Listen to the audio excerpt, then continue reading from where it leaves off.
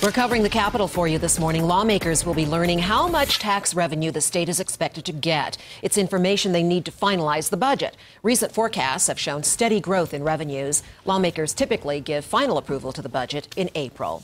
Also today, lawmakers look at scrapping a law that requires police to report suspected illegal immigrants. Some argue that the 2006 law is not needed because of increased federal enforcement. Others say it hurts efforts to build trust in immigrant communities.